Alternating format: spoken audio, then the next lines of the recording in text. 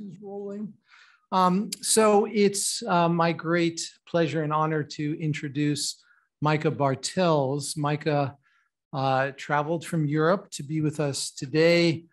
Meike is a psychologist and behavior geneticist who has made really fundamental contributions to placing well-being squarely within the crosshairs of modern biobehavioral science. She has been at the Free University of Amsterdam. I am not going to try to pronounce the Dutch proper title, but that is what it is. And she has been there actually since she's been an undergraduate. She has received her bachelor's and PhD and continued, and she is now university chair professor in genetics and well-being in the Department of Biological Psychology.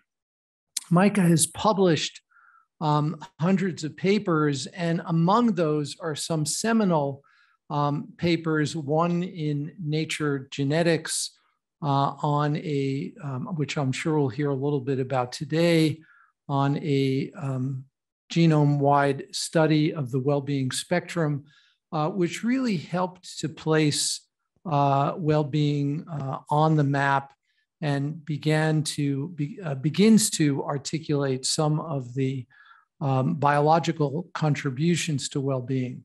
She's also published work on some of the other biological and molecular underpinnings, as well as some really influential review papers to help underscore the importance of this topic in many different areas of the biobehavioral sciences.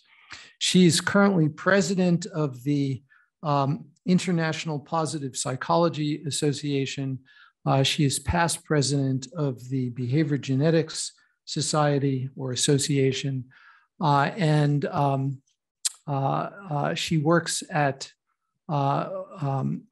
many different levels of analysis within humans, and we're, I think, in for a treat today. So thank you so much, Meike, for coming, and let's give Meike a welcome.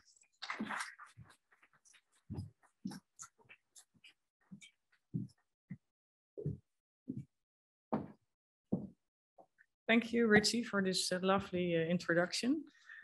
It's wonderful to be here, although it's a long flight to go to the US. But I haven't been to the US for 2 years. Normally, I was in the US for like twice or 3 times a year to visit collaborators or conferences. Well, the whole experience of waiting in line everywhere at an airport was actually for the first time nice, because it's nice to be here, to meet people.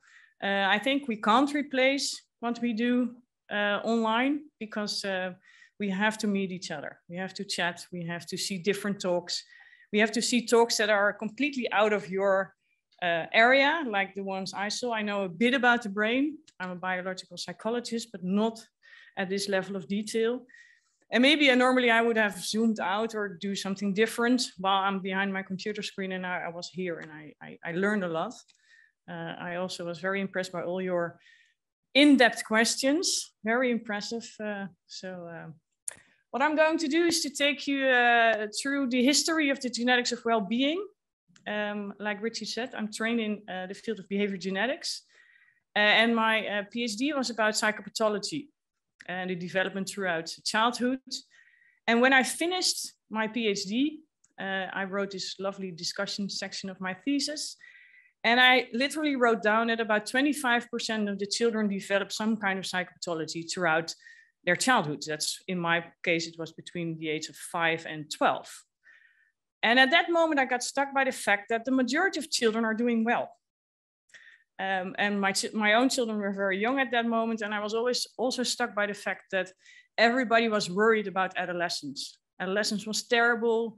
Adolescents do terrible things. And I thought, well, I know a lot of these children, I still call them children, that are lovely, do well, function well in the world. So why are we ignoring the better part of the world? We always put them into the control group. And I think that we can learn from them to help, in the end, of course, those who suffer. Yeah. Where is the, well, I can do it like this. It's stuck.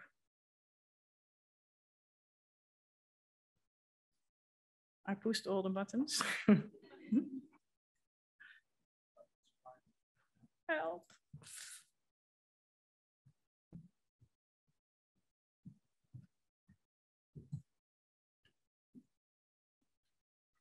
It's like it only works when you're testing it.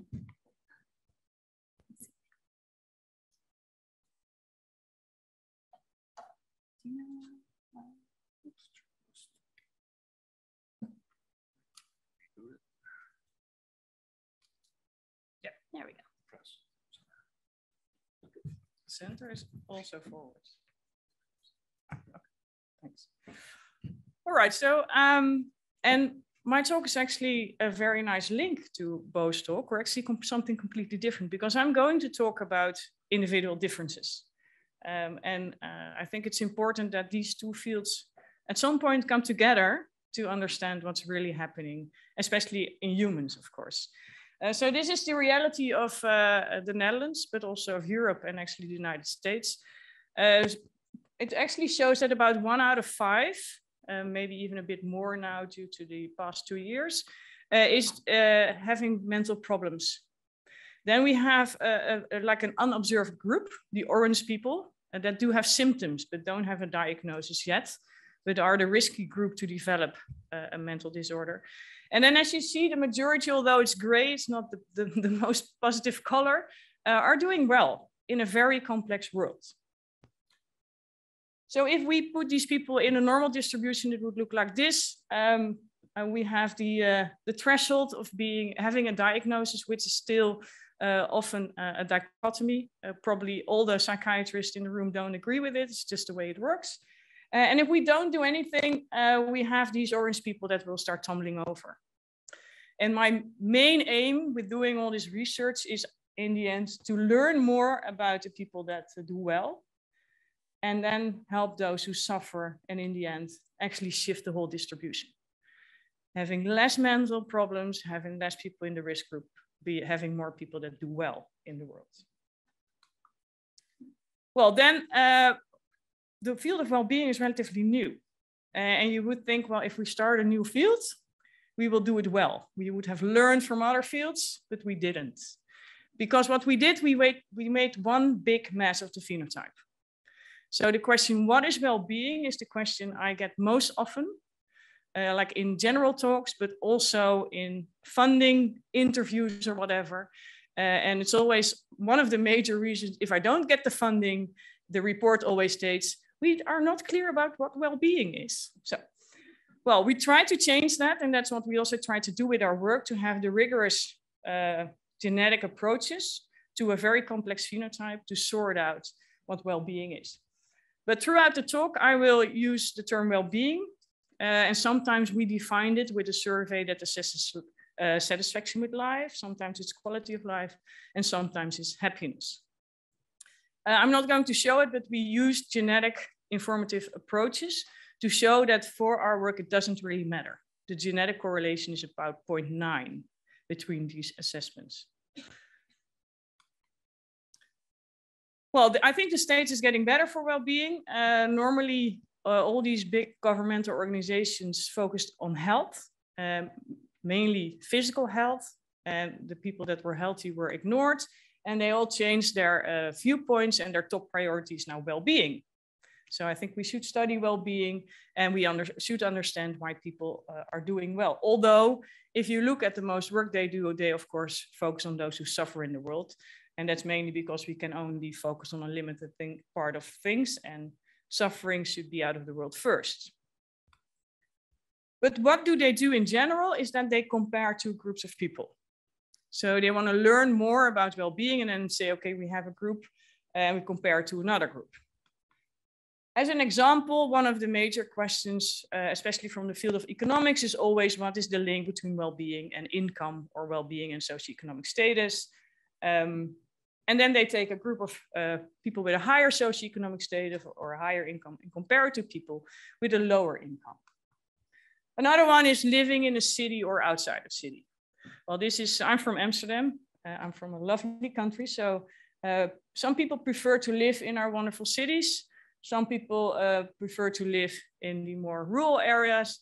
We are a tiny country, so there's like 50 minutes in between these two areas. So it doesn't really matter in the Netherlands. But people still compare these two groups. A big question: are people happier if they live in a city, or are they happier when they live in a rural area? Food, important thing. We are all working in the field of health in general. Is there a link between food intake and well-being? And finally, one of the pressing questions, of course, is the use of the mobile phone or any device, especially in children. But I think you all also have to admit that you probably use your phone too much, and maybe that would affect your well-being, or maybe not. Well, I'm not going to give the answers to this question because I think the answers are very complex, because we are all different. So the differences within the groups are often larger than the differences between the groups. So we can't compare two groups to give this, to answer these questions. We actually should ask follow-up people, for example, or study the genetics to understand the individual differences. So to come back to the rural and the urban area, there's a very large genetic predisposition in people that love to live in a city or love to live in a rural area. The problem with that is that it's often driven by socioeconomic status. So you have to be relatively rich and old to, in the end, live where you love to live, given your genetic predisposition. So it's a very complex question, and I don't think that many governments can solve that. The answer to what are the causes of individual differences is very simple. For anything we measure in a human being, and probably also in an animal, the answer is that it's an interplay between your genetic predisposition and the environment you're exposed to. There's nothing in a human being we have assessed over the past 15 years in genetically informative designs that actually provided the answer of zero heritability. So genes always matter and the environment always matters. There's also not is it genes or the environment? That's an outdated question. It's always genes and environment. So there is no nature-nurture debate. There's a nature-nurture interplay and a nature-nurture correlation. So what do we know about the genome in relation to well-being? Well, the field is young. And in that sense, the genetics of well-being started off with a brilliant study, a very strong study, and a study you actually don't want to repeat. Because this study was based on identical twins, like the ones that are captured in these pictures, that have been separated at birth. So they were born, they were separated, they were raised in totally different environments, and they were brought together when they were adults. And in Minnesota, the University of Minnesota, they have a very substantial twin register that brings together twins like these, and they assess everything you can assess in a human being, like well-being. And what they observed is actually that twins like this, so they are genetically identical, they are each other's clones, that grew up in different areas, are more similar with respect to well-being than dizygotic twins. And dizygotic twins are as similar as normal brothers and sisters, so share on average 50% of their genetic material, but grow up in the same area. These twins are more similar. So that's very strong evidence that genes do matter for well-being. And based on this particular study that was published in 1988, the conclusion was that about 37% of the differences between people is accounted for by genetic differences. Well, then there was a publication in Nature Genetics over 25 years ago. And Dean Hammer had a lot of ideas about the genetics of well-being, and these were his expectations. So he said, well, there probably is a gene that explains about 5% of the variance. He thought in total it would be 10 to 20 genetic locations, and he was expecting it to be mainly in the dopamine and the serotonin system. So keep that in mind while we progress along the timeline. Well, then there was the development of the twin studies, and luckily not with twins were apart. Actually, that's not allowed anymore around the world to separate twins. Doesn't mean that it doesn't happen, but the sample sizes are relatively small. But the birth of twins is very frequent. It's actually becoming more and more frequent, mainly due to the aging of the mothers. It's not only the techniques we develop, but it's simply the aging of the mothers that induces the double ovulation, meaning the dizygotic twins. So there are many twin studies. There are twin registries almost in any country in the world now. And we have the Netherlands Twin Register that is already about 40 years old and is 40 years longitudinal data and is one of the biggest in the world. And using all these twin studies from all around the world, we actually have this paper by Raniel Bang-Nes from Norway that actually explains the implications of these findings. So very important, if you talk about heritability, it doesn't mean that happiness can't change. She focuses especially on happiness, but it doesn't matter for the study. And that's a very important statement. So it's not a static outcome.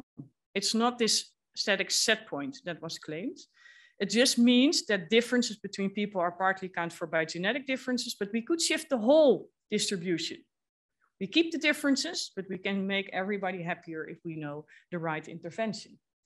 If you talk about stability of happiness in individuals, the stability over time within the same individual is often related to genetic stability. If there's a change in happiness within a person over time, it's often due to environmental change. And that's not only specific to happiness. This is also what you find for cognition, for psychopathology. So stability is often driven by the genetic part. Environmental influences, we always specify shared environment, just the environment you share with your family members, like diet, other habits you have in your family, where you live, the exposure you have to certain environmental exposure due to the area where you live, versus individual specific environment, and it's mainly the individual specific environment that drives change. And the beauty of genetic designs, and that's what people often don't realize, is that it's the ideal design to study environmental effects, because you can control for a lot of differences that are in people's genes. Well, what we did in 2015 is take all these twin family studies on well-being together, and we came up with a meta-analytic, oh, that's too fast, heritability estimate of 36%. You can see that's completely in line based on the first study on twins right apart. We have a relatively tiny confidence interval due to the large amount of twins in this study.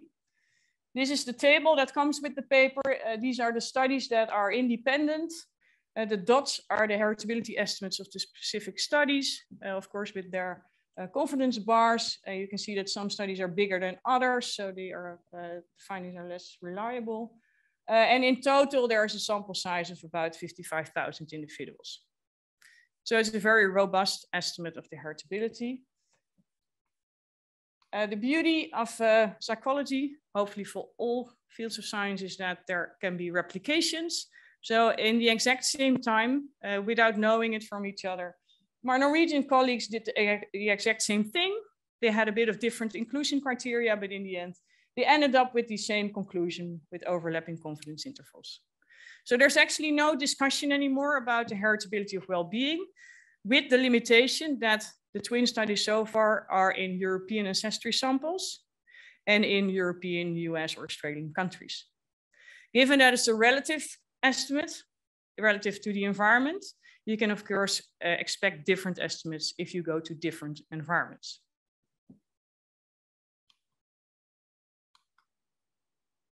Then for the interpretation, it often goes wrong, so I want to emphasize this. The conclusion is 40% genes, 60% environment. And then the first conclusion everybody draws, especially in popular science books or in magazines or whatever, is that 40% of your happiness is in your genes and 60% is due to environmental exposure. This is the wrong interpretation because I've been talking about individual differences. And most times when I claim that, everybody says, but Sonja has the book with the pie. This is the book with the pie, and this is Sonja. And this is at the IPA, the Positive Psychology Association Conference in Melbourne a couple of years ago. And Sonia says, well, I have 3 regrets about the pie chart.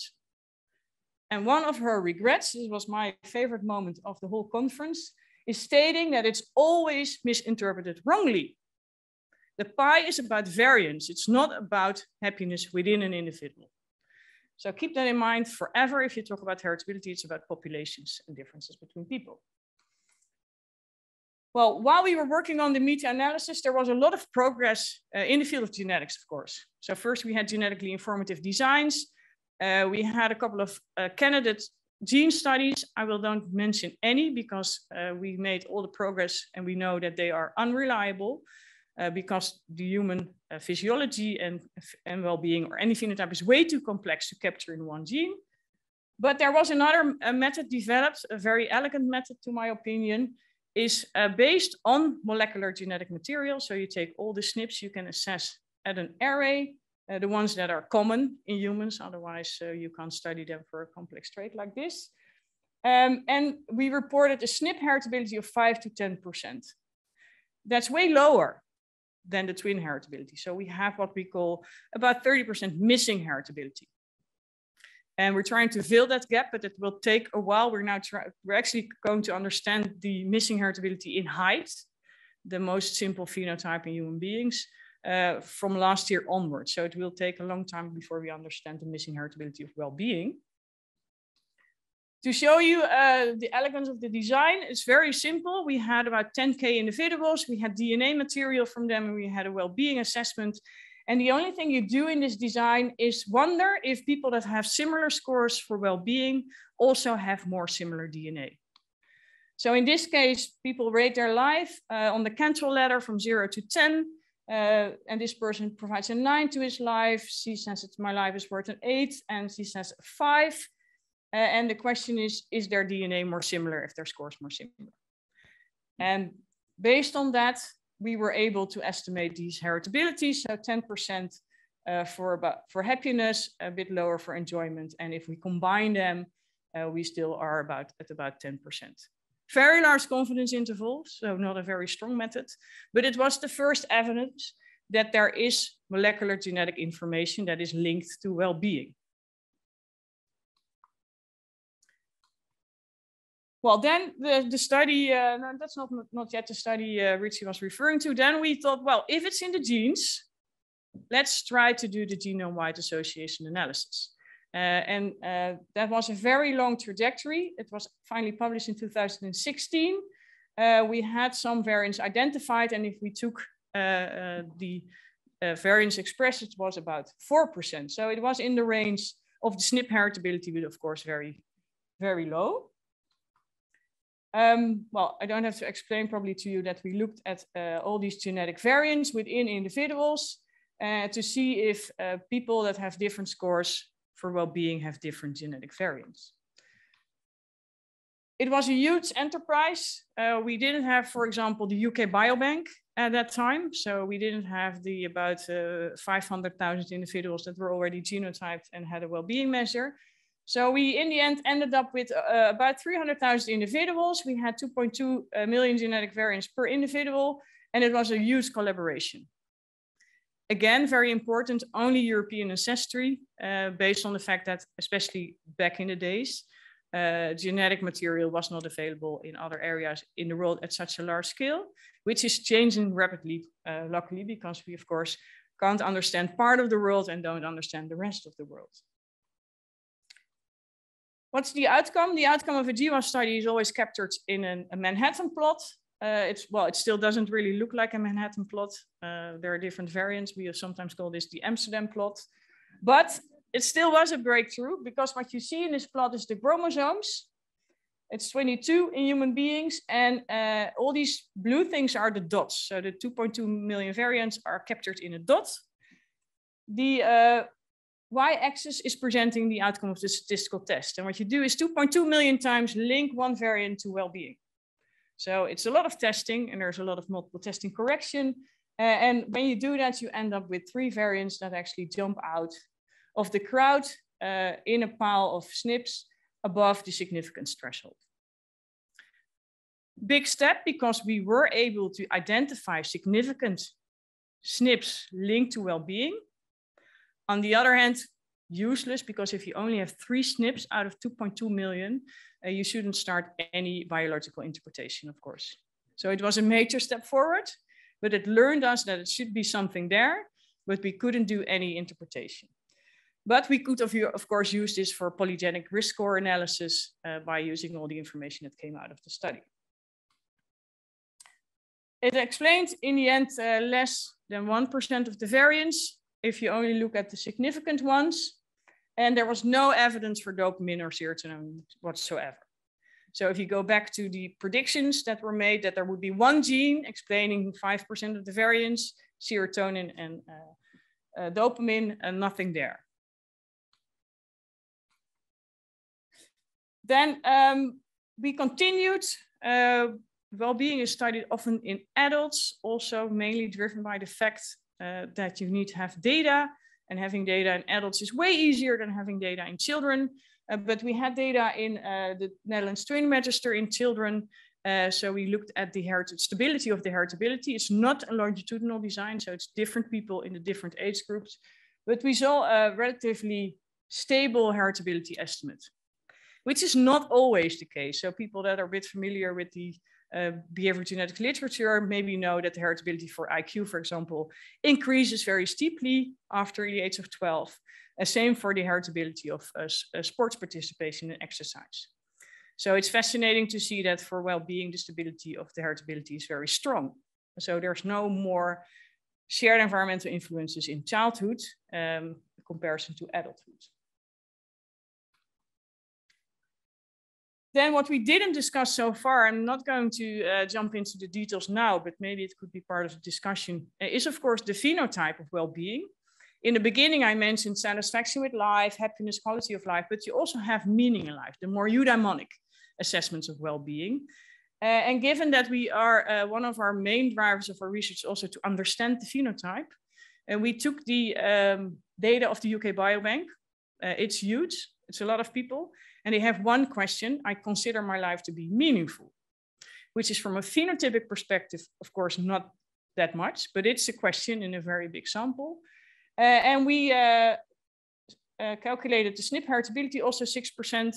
But our main reason for doing so was to calculate the genetic correlation between happiness and meaning in life. And the genetic correlation actually is a description of the overlap in genetic variants that are underlying the phenotypic association. The phenotypic association in the UK Biobank is about 0.6. The genetic correlation is about 0.8. So it's mainly the same sets of genes that influence meaning in life and happiness in this big sample. Then after we did the first genome-wide association study, the most normal way people take is to do it again with a bigger sample. And at that point, we had the UK Biobank. Also 23andMe was included with a bigger sample. And most of the participating cohorts also increased in their DNA samples. So we did it again with a much bigger sample. And we found over 300 genetic variants that actually explained the well-being spectrum. Well, what's the well-being spectrum? I did this together with PhD student Bart Bazemans and now assistant professor Michel Nivard. Due to our first study, we found that there was a very strong genetic correlation between happiness, depression, and neuroticism. That's not unexpected because you also observe a phenotypic correlation.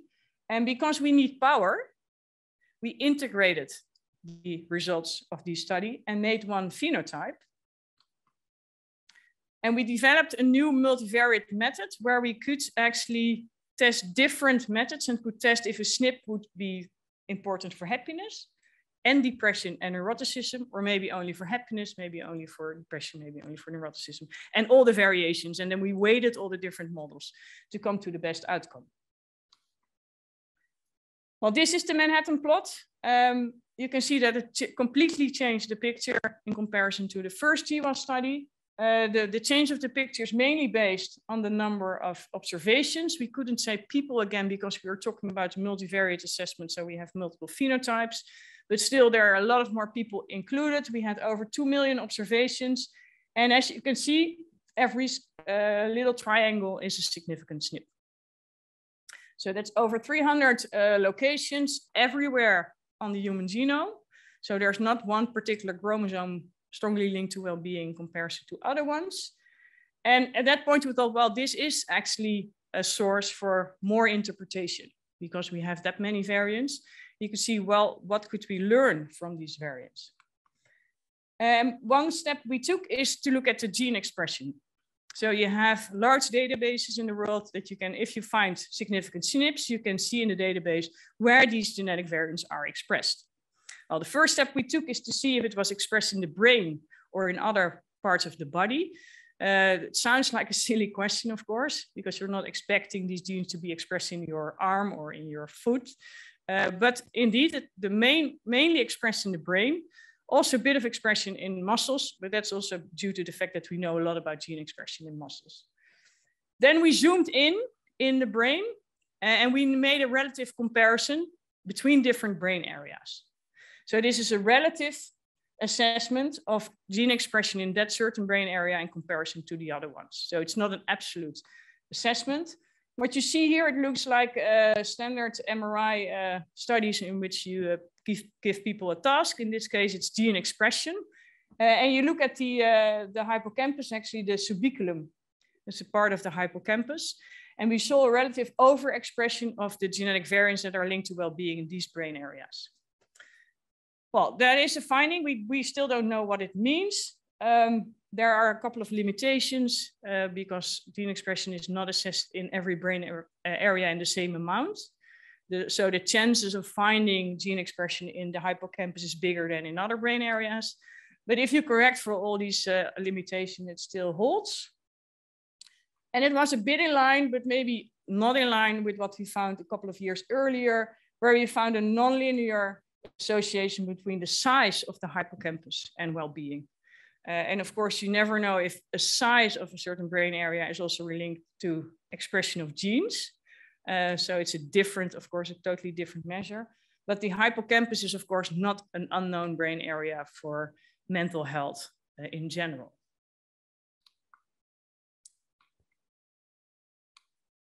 Then the exposome.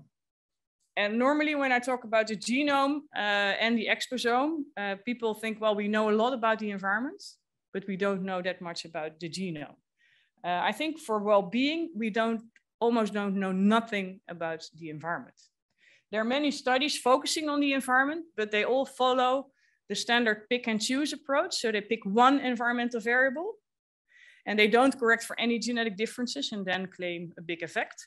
One of the most studied ones is being in greener areas or being at seaside, for example. If you don't correct for genetic predisposition, you probably pick out the people that prefer to be in greener areas, which is not everybody. That often sounds difficult to people who prefer greener areas, but not everybody loves to be in greener areas. So there wasn't any study that did the same systematic approach as for the genes. So we gave it a try. We did the first exposome-wide association study. And actually that has a lot of limitations because if you do a genome-wide association study, you know the structure of the genomes.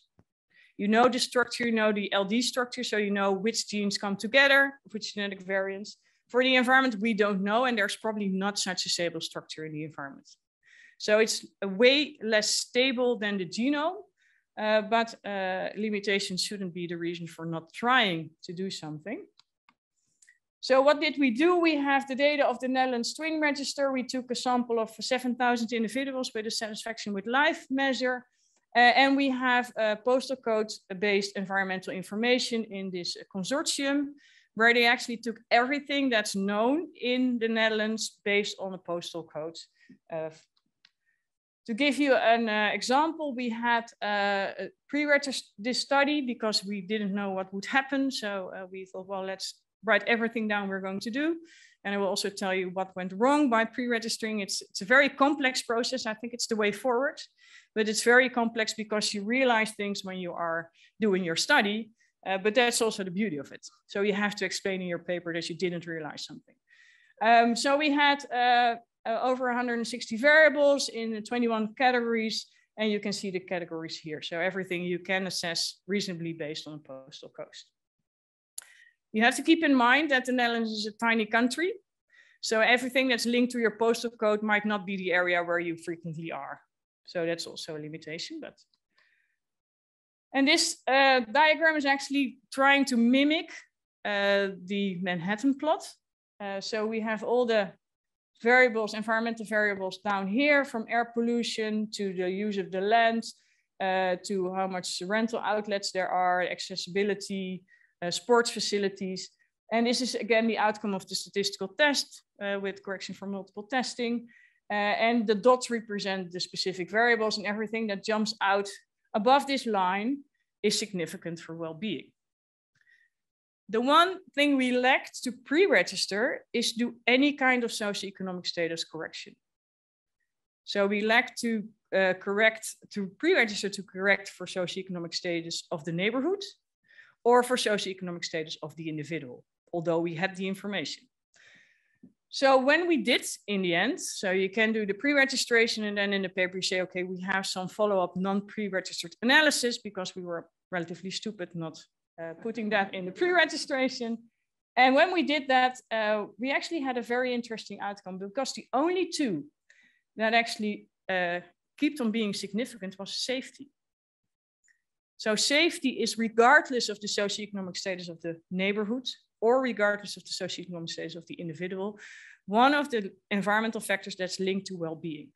The beauty, to my opinion, is that that's something that is open for policy officers to pick up right now and change for every area in the world. So it's also, of course, relatively disappointing that everything that was claimed so far didn't come out significant. I don't say it's not significant, because this is also only one study with its own limitations, but there's actually no evidence about green areas or access to sports facilities. But as I said, it's based on postal code. So maybe if you have sports facilities like 2 streets away from your own postal code, it's still closer than any other people. Then, of course, you are all aware of the fact that COVID hit the world. We thought, well, we didn't think that in the first couple of weeks because we were totally shut down and didn't know what to do. But then we thought, okay, we have this huge twin register. Let's just send out a simple survey to everybody. Let's see what happens. Because we have this line of well-being research, we included well-being questions. So we published so far 2 papers because we have a genetically informative design. And we were wondering about all the claims that were made about the effects on well-being. So during our data collection and during the writing of this paper, actually the 9th World Happiness Report came out that already showed that there wasn't a very big effect on well-being due to the COVID pandemic. Then the 10th World Happiness Report came out 2 weeks ago, also showed that actually there's a relatively big stability in the averages of the country when you speak about well-being. But we thought maybe there's a gene by environment interaction, not particular only for COVID, of course, but to learn from gene by crisis interactions. What happens to well-being? What happens to the heritability of well-being? What happens to the influence of the environment? I will only focus on the second one, but the results are more or less, or let's get back one. The fascinating things you see if you talk about gene environment action is that you see a change in the genetic architecture. And what you often see if it's a negative, very strong negative environmental change is that the environment is getting more important. First of all, you see an increase in environment or in total variance. So some people react more strongly than other people. So you see a change in heritability. And this was optimism and meaning in life. So the heritability of optimism went down from 26 to 20%, and for meaning in life from 32 to 25%. And there was also a big reduction in the heritability of well-being due to the pandemic for quality of life. So the Cantrell ladder from 0 to 10. To jump into details of this study a bit more, it was done by 2 of my collaborators. First about the sample. So we had about 25,000 individuals with a pre-pandemic quality of life assessment. And we had 17,000 people that actually responded in the first 2 months of the pandemic, which was impressive to us, that they were actually interested in responding to a survey while they were also surviving and trying to understand what happened in the world. We do see a significant decrease in quality of life from 7.7, which is a bit over the Dutch average in the World Happiness Report because we are a voluntary sample, to 7.0, which is still a very high average, of course, for well-being on a scale from 0 to 10 in the first months of the pandemic. How did the differences look like? We average is, I think, relatively empty if you don't look at individual change. So this is the difference score within individual difference scores, pre-pandemic versus pandemic. About 11,000 people had 2 measurements. So we had a very strong group to test that. And you can see that there are a couple of people that had a major increase, a couple of people that had a major decrease. But in the end, there was only like maybe 1 point or even maybe 2 points of a difference in the well-being score between pre-pandemic and pandemic assessments. Then, of course, important to see that if you are already at a very high level of well-being, it's not that easy to increase. And if you are a very low level, it's not that easy to decrease. And that's what you also observe in this diagram. This is the absolute numbers. This is maybe more important. You can see that, for example, people that pre-pandemically gave a 6 to their life, about 20% decreased. So they actually went to a negative number under 6, and 6 is in the Netherlands the holy grail of being just enough. So they went actually down to a problematic number. About 50% increased, and the remainder of the people stayed stable. The most important message is that there are individual differences. So it's not that everybody decreased in their well-being. It's also, of course, not that everybody increased, but there are increases and decreases. And from my point of view, we should learn as much from the increasers as we do from the decreasers, because it's, of course, very fascinating that in April, May of 2020, people increased in their level of well-being while the world shut down. Then what happened to the heritability? Like I mentioned, this is the heritability from the meta-analysis. We took a bit of a different approach in this study because we didn't look at twin pairs only. We took the whole families into account. That gives us a bit more power for environmental estimates. So the heritability pre-pandemic was 31%. And in the pandemic, that reduced to 15%. With a very strong increase in environmental effects. Also very important finding that during crisis situations like a pandemic, the environment is important. So we could work with the environment to help people. Then from that point onwards, we're of course doing new studies. We are studying a study that I'm not going to specify. We're studying the worldwide heritability at the moment. So we are contacting all the twin registers around the world to overcome this European ancestry-based heritability estimate, to see what's happening in different populations, not only from a molecular genetic perspective, because I think in that sense, molecular genetic analysis are ahead of behavior genetic analysis, but to see what the amount of variance explanation by genes and environment is in different populations and different environments especially. Then we are setting up an EMA study. One of the biggest problems, like I mentioned in the beginning in the field of well-being, still is the phenotype. Most of the research so far, older genetic research, but most of the other research is based on surveys, a very static measure of well-being. Although we see stability, it's of course a measure that's only at one moment in time, at 1 year, and maybe often there's a gap of months or years between. We are interested in the daily variation of individuals, and we know from different studies that there is, of course, also a heritability or a genetic effect on stability and change throughout the day. Some people are very stable, some people do have a lot of fluctuations, well, sometimes it's said that fluctuation is good, sometimes it's claimed that it's not good, and we do this all in a genetically informative design. So we will have information about the influence of genes and environment on stability of change, because it's twin pairs, and it's also twin pairs that do have molecular genetic material. That's one. And another big one we are setting up at the moment is to use other sources of data to assess well-being in collaboration with people from the University of Pennsylvania and from Stanford that have been applying the social media approaches for years already.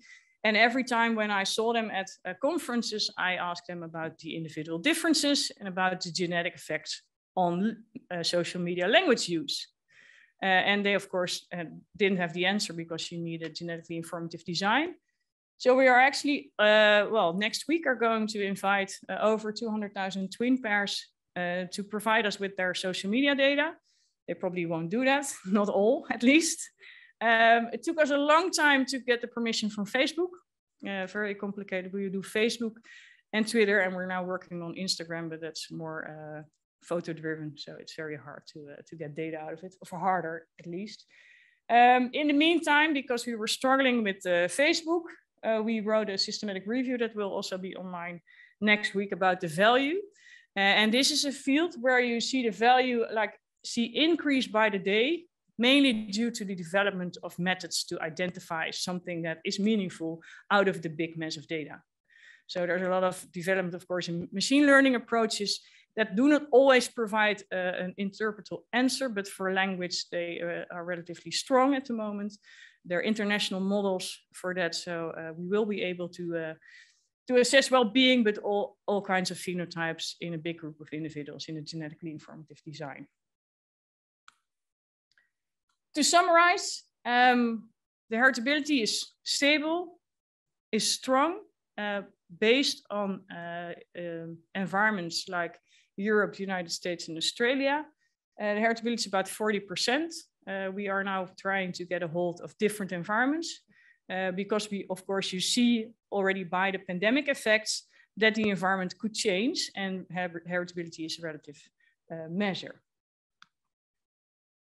If you use genetic material, the heritability estimate is about 5% now, meaning that there's a lot of missing information. There is a lot of progress. We will not be the first to use that information nowadays, because I think a lot of the missing heritability is, for example, based on rare variants, is what we saw for height, it's what we see for schizophrenia. And I think for something as complex as well-being, also schizophrenia is complex as well, of course, it will be hard, excuse me, to find a rare variant that explains enough of the population. And we are interested in explaining differences in the population. So I think we will have that gap for several years. I hope we will be able to identify more SNPs, common SNPs, to get a better hold of the biology. Important, we have a paper that come out next week, I think, about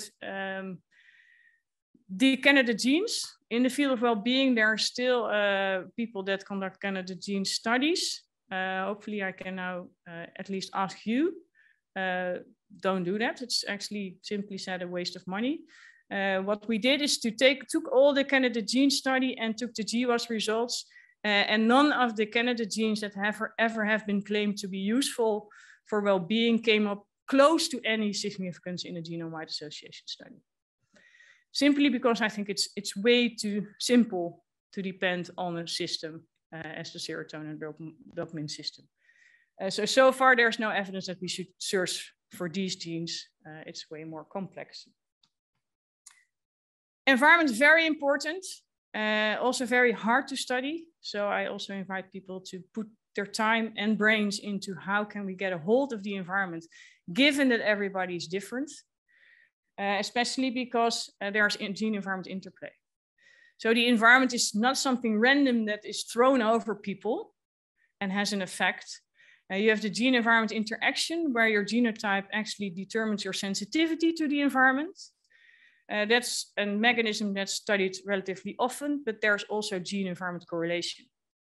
The environment correlation means that part of the environment you're exposed to is picked out by yourself based on your genes, or the environment is in response to your genotype or to your behavior, and in that sense to your genotype. So it's a very complex mechanism, but it's in the end provides the answers to differences in well-being. To give you one example as the final slide is there's always been an observed strong association between well-being and social connection. And there's also often very strong claims about social connections make you happier. And we studied this in a relatively big group of adolescents. We had various assessments of social environment. For example, family functioning, family conflict, where they did spend their leisure time, the satisfaction with their friendships. This is the females, and then the males have the exact same observations. The whole block is the phenotypic correlation. So for example, there is a negative phenotypic correlation between family functioning and well-being. Family functioning is a negative assessment to explain to you the negative association. But the majority of this association is accounted for by overlapping genetics. So it's not causing anything, it's just the same underlying genes that make some people more sensitive to this negative family functioning, or maybe your behavior is actually making problems in a family based on your genotype, there will be this association. So as you can see, for all these 4 phenotypes, the majority of the phenotypic correlation is blue, meaning that it's mainly driven by genes. And in any association you find between well-being and anything else, genes will do matter. So that's why the genetically informative designs will be very helpful.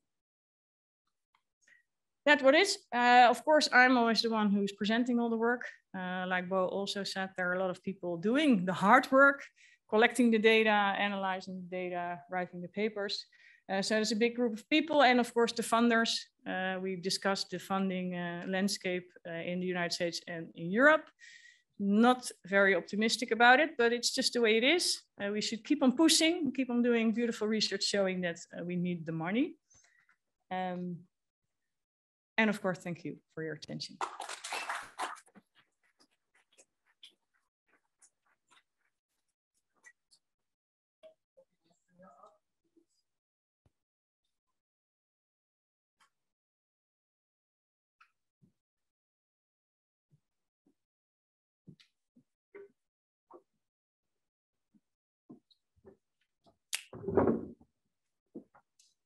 Hi, thank you so much for your talk. I'm Brooke. I'm a graduate student here at UW-Madison, and I'm really interested in genetic and environmental factors underlying externalizing behaviors.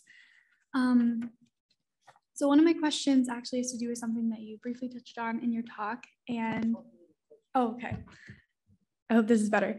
One huge challenge in the implementation of polygenic scores is their lack of accuracy for individuals not of European ancestry. And this disparity highlights the Eurocentric bias of genome-wide association studies and could potentially increase health disparities. What do you think needs to change in the field to address this challenge? And could you also tell us a little bit more about your endeavor of contacting all of the different twin registries around the world? Yeah, very good question. I'm very positive in that sense. I think the polygenic risk score approach in the end will have a huge contribution to many phenotypes. Actually, for a couple of phenotypes like cardiovascular disease, it's already used. The biggest problem, the biggest limitation is, of course, that the results are now, as you mentioned, based on European ancestry samples. This is scientifically a problem, but ethically also a problem that we have more information for certain populations than for others, which obstructs the implementation in clinical settings. So until we have that, we can't use it in a proper way. The Broad Institute, for example, is investing loads of money to get sampling done in different countries, to have actually the DNA collected and being transferred to a laboratory and being assessed. And then, let alone, you also have to do the phenotyping. So that will take time. What we are doing for well-being is currently relying on the twin registers that already exist. And like I said, it's surprising there is now a special issue also in twin registries. There are many twin registries around the world. The well-being phenotype is, of course, not always included in their data collection. but most often they have collected something along the lines of depression, and there could be one item. So it's a first step. So we just send them all an invitation to contribute, to run similar analysis on their data. We provided the scripts and the explanation, and they send it to us, and then we will do a meta-analysis to see if there's a similar genetic architecture. What I expect is that if the environment is more difficult, you will see a lower heritability and a higher environmental effect. But in the end, I think that the polygenic risk score for well-being, for example, will be part of the assessment in psychiatry, and not as the factor. It's just one other factor that could actually be used to distinguish people, to get a better hold of the phenotype. So somewhere along the lines, maybe it takes 10 years, maybe it takes 15 years. If we get someone in with depressive symptoms, and we also could take a DNA sample, and we find someone with a very high polygenic score for depression, for example, the chances that there's a biological problem are higher when someone has a high polygenic score versus someone with a low polygenic score. The well-being polygenic score could be another way also of treating people. If someone has a very high polygenic score for well-being, but a lot of depressive symptoms, maybe positive psychology interventions that become stronger and more reliable by the day can be used to help someone who suffers. So it will be, will improve, not personalized medicine, because I don't think we will ever get to the personalized level, but at least stratified medicine. Thank you. Hi, my name is Andrea Stein. I'm also a grad student at UW-Madison. I study children's emotional development. And I'm really interested in kind of the ways you laid out that are kind of create challenges for studying the role of environmental factors in well-being. And one of the things that I was struck by is your findings that some of the kind of strongest confounding effects from genetic factors come from environmental variables where people are using subjective appraisal measures. So things like the social connectedness that you covered in that last slide. And as you noted in one of your papers, it seems very possible that this is maybe because there are, general genetic predispositions towards positive or negative life appraisals, and that's seeping into both your dependent and independent variable in these relationships. So I guess I'm just kind of wondering, given this, do you see this as just an argument for not using subjective appraisal measures when we're trying to measure these environmental variables and kind of sticking to more objective measures, even if they're more abstracted away? Or do you think there's a place for those subjective appraisal measures? And if so, kind of where? Yeah, very, very important point. I think we should never stop doing something if it's complex or has a bias, as long as we are at some point able to quantify the bias. So, for example, what we will do in the EMA study is that we are going to also hand out Bluetooth beacons.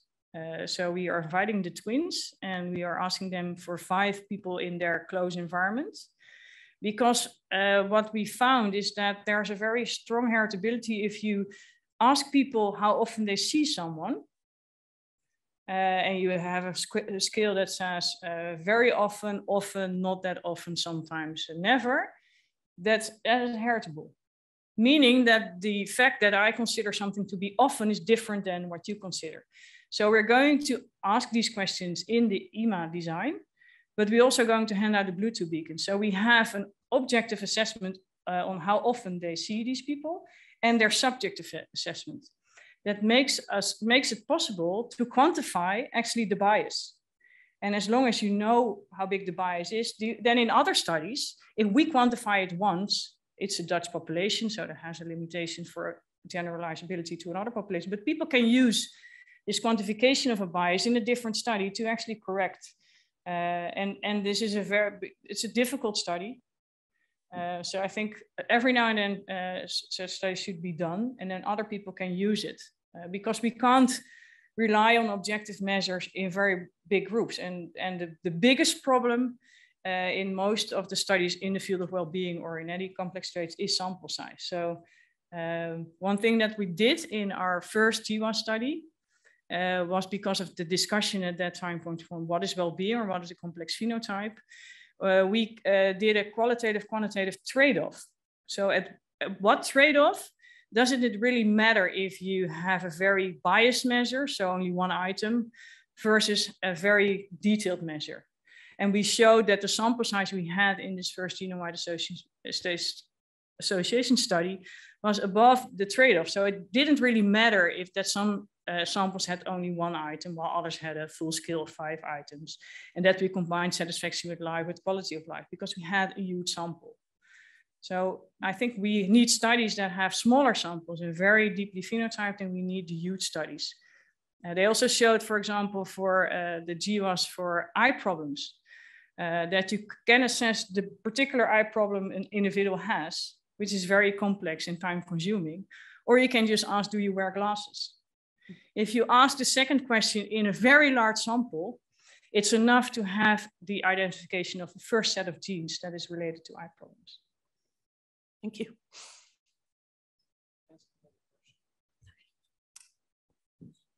So a second question that I had was, your meta-analysis from 2015 demonstrated that genetic factors explain about 35% of the variance in well-being. What do you see as the implications of heritability estimates like these for intervention work? How can we use heritability estimates and genetic variants from GWAS to increase well-being in our society and inform potential interventions? Yeah, the biggest implication is that we should realize that everybody is different and that part of the differences is accounted for by genes. We're also trying, because it's hard to do, is to set up intervention studies in twin designs to see what the heritability of the change in intervention is. So the only thing you should really realize is if you try to help someone, that the intervention you propose works for some and not for everybody. And that's not only when you try to help someone, it's just in general life that some things work for some people and not for others. If you draw the parallel, for example, to exercise behavior or the fact that we all should move more, then all the interventions so far are not correct because we are assuming that everybody's going to make the same change, which will never happen. So at some point we should realize that we should ask people or give a palette of different options for interventions. And then you have a trillion of positive psychology interventions. If you give people a list of 10 and say, well, give it a try. And most importantly, stop if you don't like it or if you don't have the feeling that it works, because we also are very hard in stopping things that we already started. If you do that, you will find your own intervention that works for you. And you can also modify it because these interventions are pre-described, like count your blessings. You actually should sit down every night, write it down. That's just impossible for everybody. You're not going to sit down every night, but you can adapt it to your own lifestyle. And still there is improvement in some people, and others, well, after a couple of weeks realize that it doesn't work for them. So it's mainly the realization that people are different. And it sounds silly, but we simply ignore it in everything we do. So you noted that one challenge of kind of applying GWAS-like methods to environmental factors is that we really just don't have a sense of the structure of the environment in the same way we do the structure of the genome. And also one thing that I thought was really interesting you noted is that the structure probably isn't even stable. So I was wondering if you could just speak a little more about what you mean by that and kind of what work in that direction would look like to kind of help us get at least kind of a baseline understanding of what the structure might be. Yeah, so in comparison to the genome, so for the genome, we have the human genome. They said it was finished in 2000, and then every year you get it's finished again and again and again. But it's getting more and more detailed, and we just know a lot about the human genome, the structure, the link between different genetic variants, which we use in the analysis. For the environment, I think it's not that it's completely unstructured. It's just that it never has been brought really into detail in what the structure could be and where the differences in structure could be. And that is partly because of the fact that I said it's not a random set of variables. So there are certain environmental variables that I've never been exposed to due to the fact that I live in a certain area or live in a certain part of the world or don't exercise somewhere and other people do.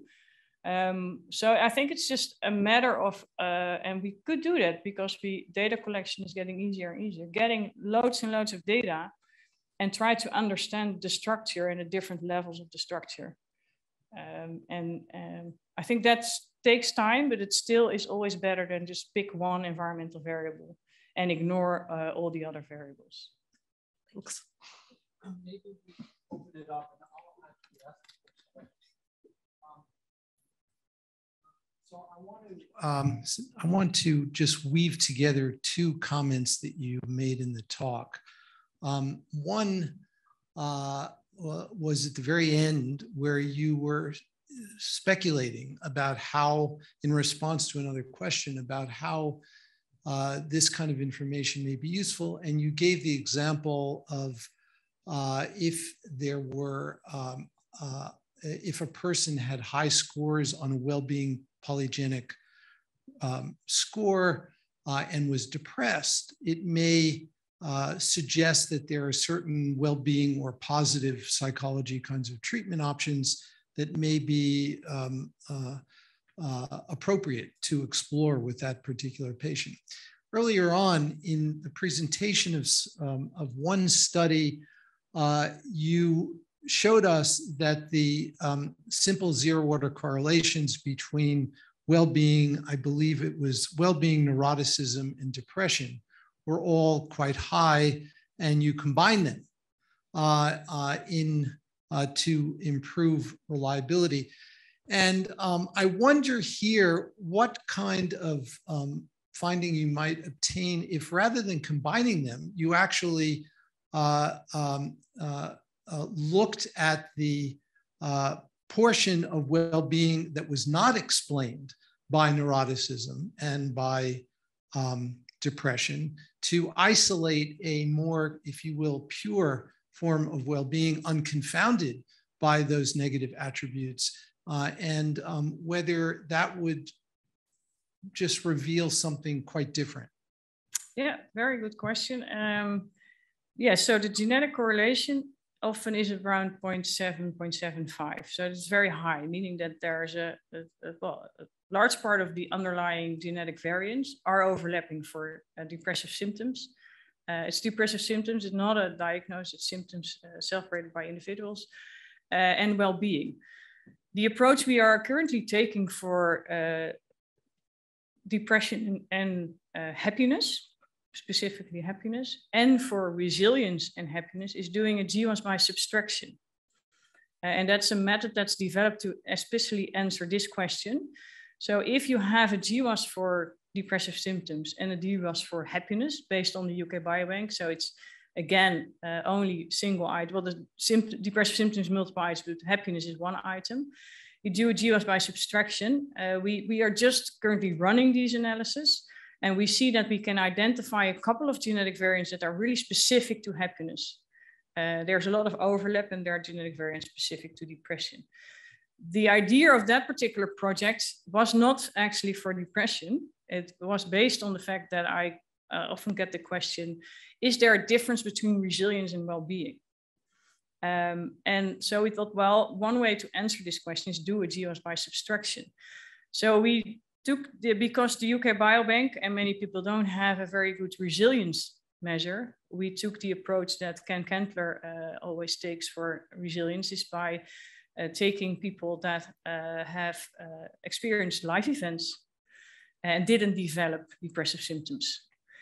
So that's how we started the project. And then we actually observed in the UK Biobank that the phenotypic correlation between that new measure and depressive symptoms is 0.98. So it's very hard to assess resilience. So at that point, we expanded the study and say, okay, well, let's also look at depression and well-being. So we are working on it. And I think it will be very valuable in the end. I'm not sure if that will in the end change the polygenic score approach, because the differences is limited. So it could be, I think that will be at some point, if we jump into the rare variants, that will be more helpful to really identify some unique individuals. So from a clinical perspective, that would be useful. From a population perspective, not. So that's the problem. So I think the polygenic score still, there are people, because the phenotypic or the gender correlation 0.75, there are people that have a disbalance in the polygenic scores. And I think if you have both, which is easy, you only need one DNA sample, you can identify different groups of people. Meike, if I could follow up on that question, could you be more specific in describing the composite phenotype that how did you put the neuroticism, depression, and well-being together for the GWAS study? Yeah, so we had for most of the individuals, we had depressive symptoms, survey-based. We had neuroticism, mainly neo, some other personality skills. And we had satisfaction with life and positive affect. We actually distinguished these two as well. And then we run a model-based GWAS study where we test for each SNP. We had different models. So a SNP was actually associated to all 4 phenotypes, 3 out of 4 in the different combinations, to 2 out of 4 in different combinations, and to 1 out of 4, and then actually balance these different models to find the best fitting one. Okay, and for the data that you presented for the exposome study, was that based on simply well-being, or was that on the composite? No, that was satisfaction with life. So that was very specific. Okay. So one of the questions that I had, have you done that same type? I found the safety finding fascinating, and also really appreciated the detailed discussion around controlling for the confounding variables. But have you done a similar analysis for neuroticism from the standpoint of the environment or the exposome? No, we didn't do that. Another group at our university that runs the Netherlands study of anxiety and depression, the NESDA sample, took the same approach for depression. And they found evidence for air pollution. Yeah, I mean, I guess what I was thinking was that, while the genes may be shared across these subtypes of phenotypes, the environmental influences might be quite different. Yeah, of course, the important thing that is lacking from the exposome-wide study we did is the subjective assessment of safety of your environment. Yes. And that could be linked to the neurotic parts. So in our newest data collection, because we were doing that study while we were also setting up a new survey, we implemented all these subjective safety assessments, because if you give this finding to policymakers, they are going to develop one program to change safety in all the neighborhoods, which is ridiculous, because safety to me is something different. Maybe I want more outdoor lights while someone else wants something different. And safety is also very complex, because it could be either traffic related or crime related, and that of course varies a lot based on the socioeconomic status of the neighborhoods. Thank you. Well, while I have the microphone, we have a couple of virtual questions. I'll ask one, and then we can pick up from the audience. This is again from Cecilia Hilliard, and she asks, can you tell us about anything about the general function of the 300 genes that you identified to be significant in relation to the GWAS study? The simple answer is no. Well, of course, and everybody can just look it up in any database. Because of the complexity of the phenotype, I think we went to the limit of finding where these genes are expressed. And I don't think we could claim anything more than doing that on the biological functioning. So we need way more significant variants someday to get a better hold of what it really means, biologically speaking. On the other hand, I wonder if in the complexity of all the systems, we will ever say this is one of the biological pathways. I think it's way too complex, but maybe someday. Thank you. I wasn't sure if you had a follow-up. You stole my question, my first question. I was going to ask that same question, and it sounds like the answer that there's tremendous overlap, although a little bit of evidence for dissociability of of kind of well-being or, you know, versus neuroticism. And I guess we've been struggling a lot with this in our kids studies of like how to measure resilience and well-being in a way that isn't the absence of these things that we know are risk factors, right? So I guess I'd like you to, if you have thoughts about this, like how much do you think there's really this truly separate construct of sort of like well-being that is very dissociable from like low neuroticism, these other things, or is it kind of a bipolar dimension of things? Yeah, I think it's mainly a bipolar dimension. But I think the biggest problem is that we often stop measuring at the absence of symptoms. So any childhood psychopathology scale, like the child behavior checklist or anything else, is talking about problems. And that's what then we end up with every child that doesn't have a problem with a score of 0 being the control group.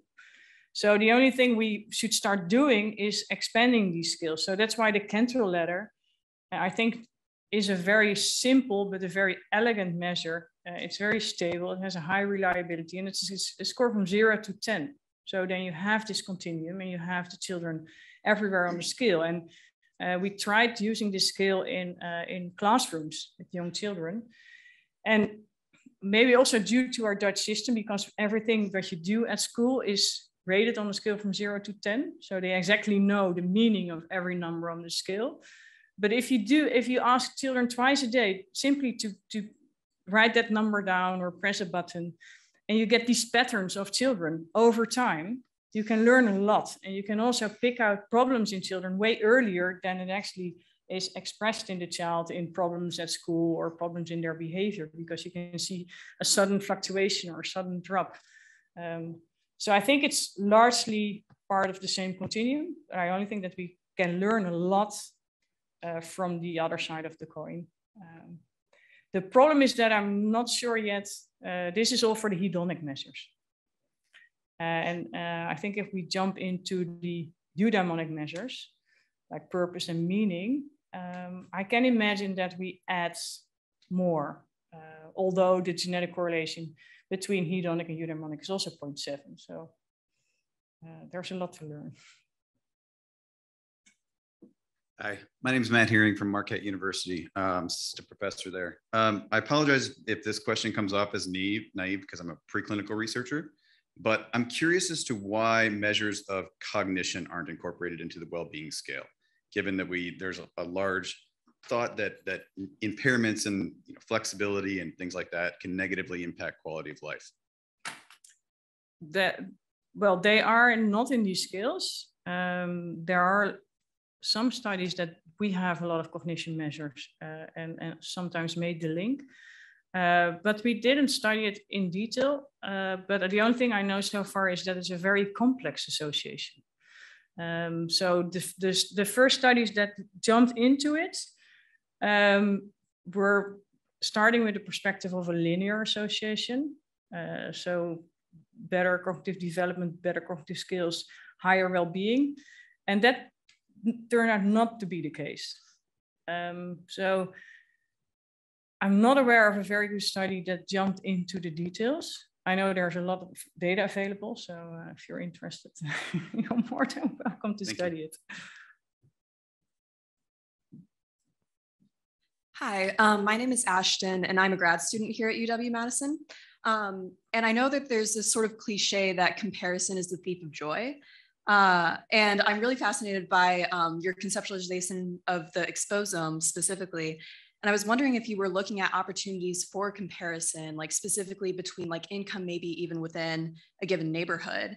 And if there's any sort of like maybe genetic predisposition that makes people more susceptible to like, I guess, feeling the pressures of this comparison. We didn't do that. I think also the Netherlands is not the ideal country to do so. It's not that we lack inequality, but we have way less inequality than many other countries in the world. And in our data are not representative in that sense, because we are a voluntary sample, and we have more highly educated people with higher income. We are less biased than many other samples because we are driven by the fact that people are a twin or give birth to a twin, and that's socioeconomic status independent.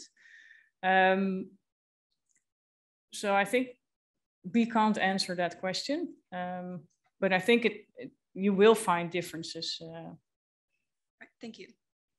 But very complex. That's really the gene-environment interplay that will arise, make it very complex, but important. We have another virtual question here. A question from Joseph Bluestein asking whether or not you've repeated the quality of life survey later in the pandemic. Yeah, we did, but we didn't look at the data yet. We did it in children specifically. We have now 5 assessments in children. And we also actually, well, we didn't really repeat it. We started with a very big survey to all the 200,000 participants in October of 2019. And then everything was stopped due to the pandemic. Then we suddenly, we directly sent out this new survey as an in-between, and we continued the other survey after, well, when the world returned a bit back to normal. So we will have the data, but they are not available yet. Thank you.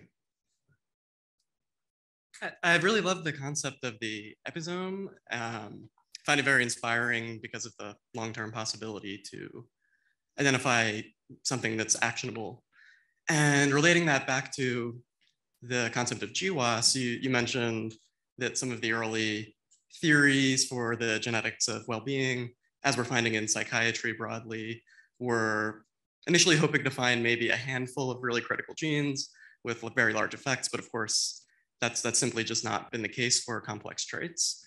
And so relating that back to the, I'm sorry, I might be mixing up the term, exposome.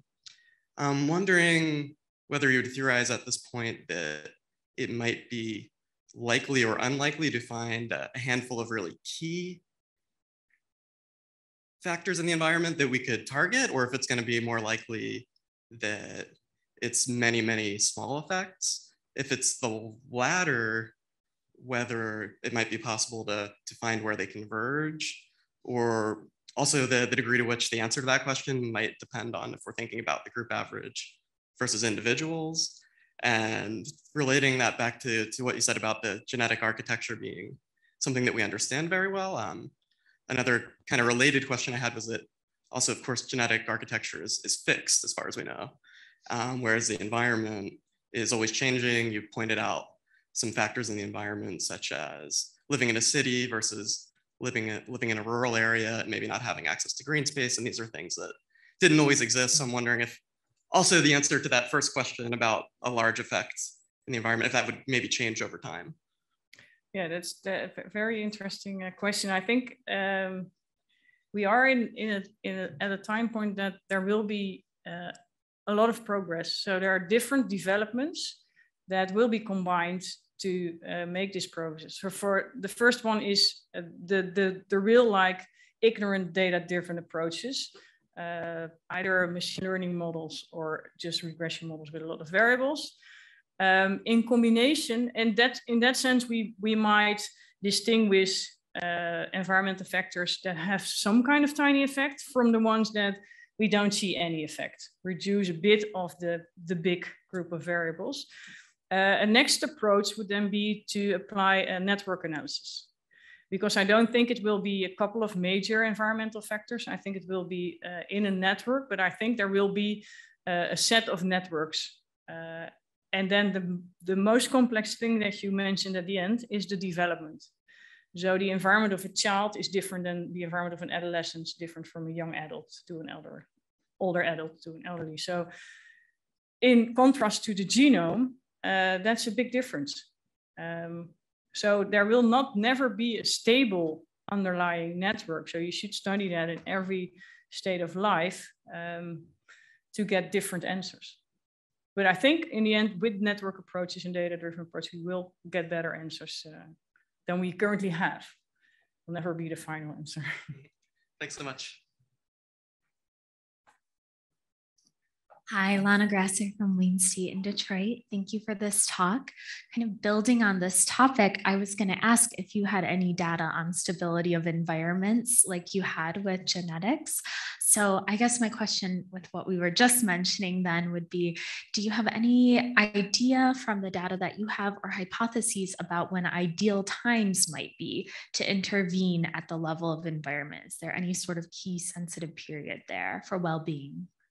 Yeah, actually in this study, we had a couple of years of data.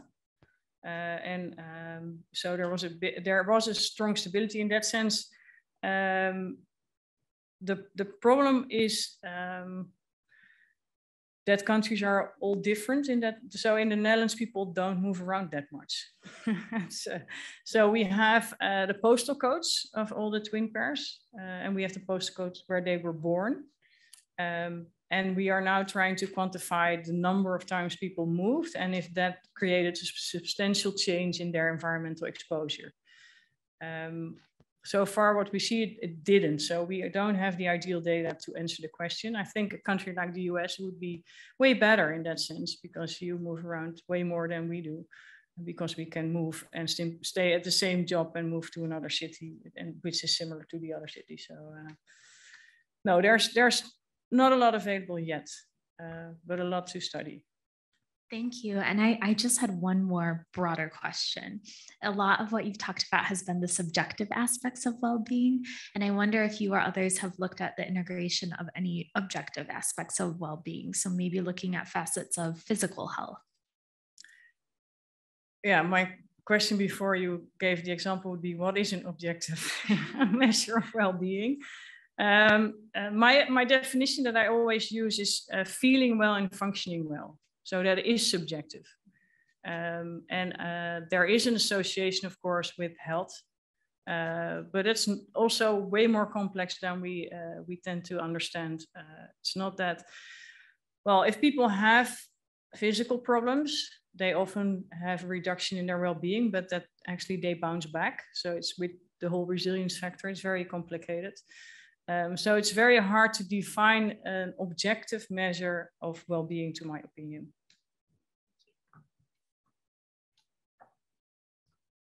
Hi, I'm Nicole Moon from University of Maryland, Baltimore.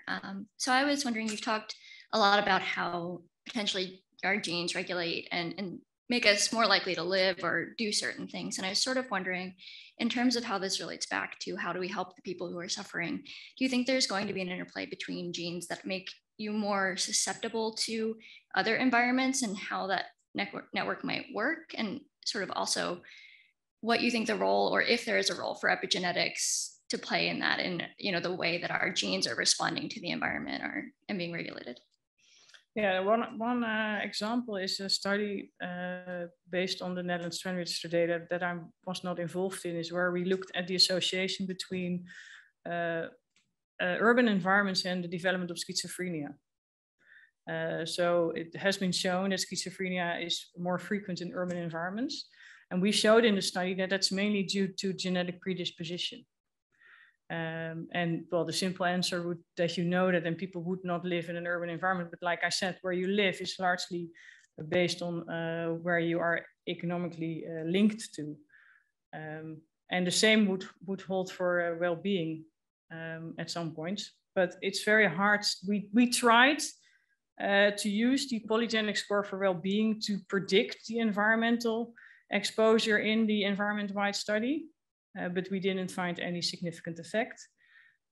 For many reasons, the polygenic score for well-being is not very strong due to the complexity of the phenotype. And although it's a huge sample, it's still not big enough to be a strong predictor. But at some point, we will be able to predict environmental exposure based on the well-being genotype.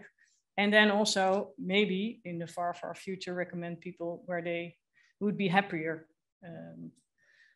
On the other hand, genetics is complex, but it's also just how you feel. So if you live somewhere and you don't feel happy, that's partly driven by your genotype. It's not often easy to change, but you should realize that that's probably not the environment that is the best for you. And you can, of course, survive for a while because it's necessary, but at some point need to make the change. which is simply said, but always very difficult to do. But genetics is who you are. It's not something that is somewhere that you can't use. It's, you are genetics the whole day, every day. Thank you so much. Can I just follow up on that a little bit? I was wondering myself about whether or not, is there a genetic correlation between well-being and other psychiatric illnesses besides depression? So for example, with schizophrenia? Yeah, very strong also. It's strong, it's a strong. Less strong than, of course, with depressive symptoms, but. There's a strong genetic correlation. Yeah. Thanks. I'm Natalie Pilgrim. I'm a grad student coming from Emory in the Yerke Center. Thank you for this talk. It's given me so much to think about. And I was wondering if you could speak a little bit more. I really loved the sort of GWAS style exposome plot that you showed with the different quote variants. And I was wondering if you could talk about the benefits of doing data visualization or analysis that way versus things like predictive modeling. Or data reduction component and principal component analysis, just different ways of showing that kind of complex data.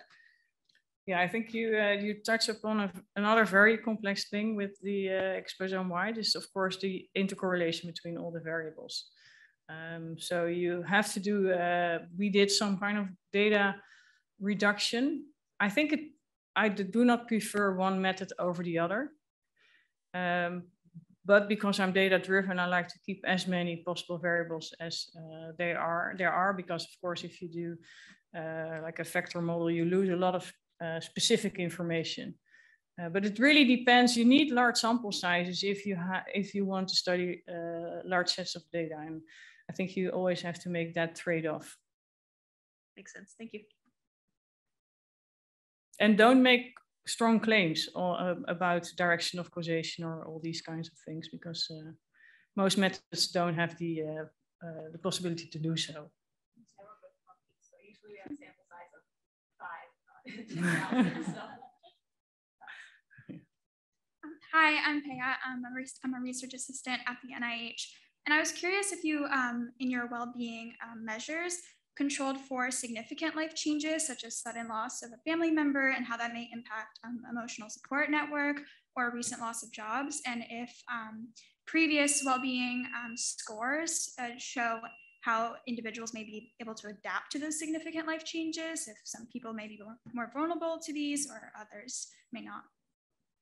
Yeah, well, so far we didn't do that because in a very large sample, the prevalence of very extreme life events is relatively low. It's a group of relatively young adults. So we didn't do it. We do it for the GWAS by subtraction, at what I was mentioning, to use a resilience score.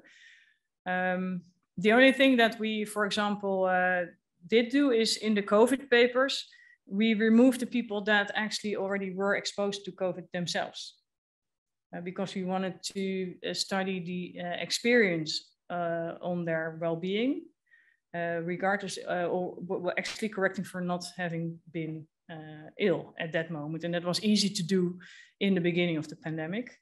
Of course, later on that was impossible, but yeah, so there are studies that show that certain life events like losing your partner has a forever change on your well-being. But that's studies that look at mean differences. And I think if you would include individual differences, you will see different effects. Some people bounce back more easily than other people. Thank you.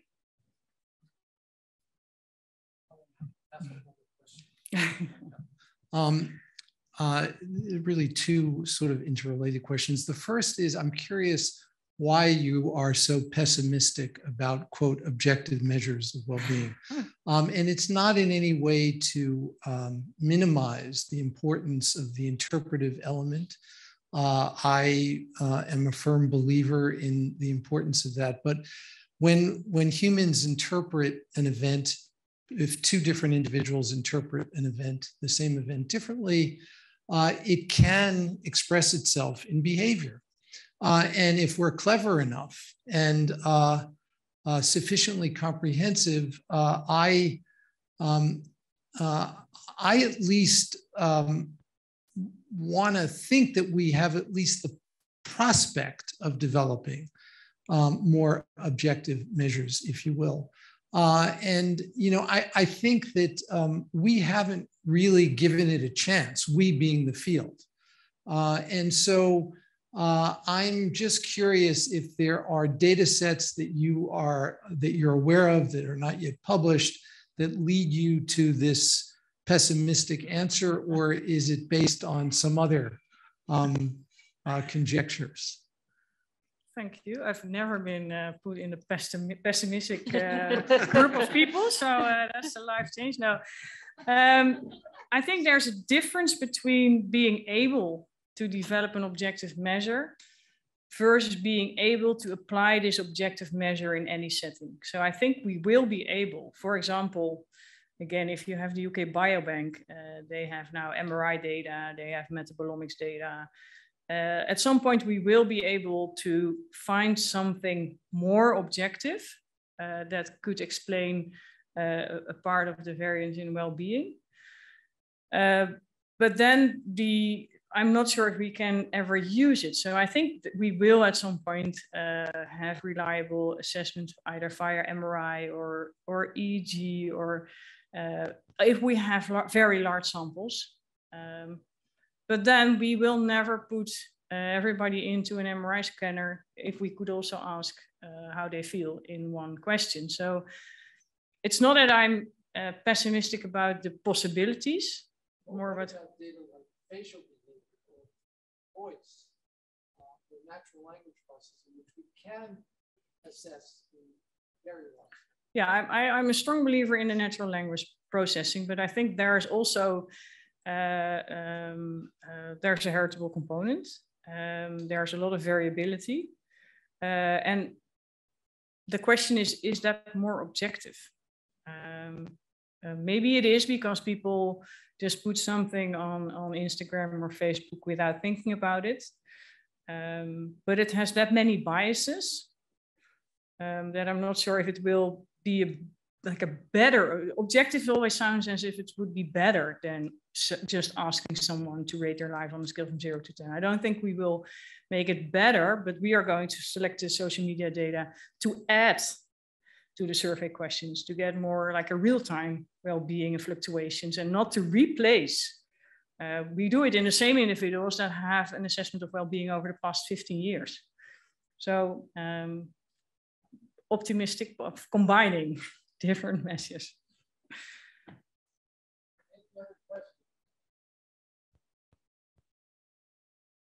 Okay, so let's take a break for lunch. We're going to come back at 2:30.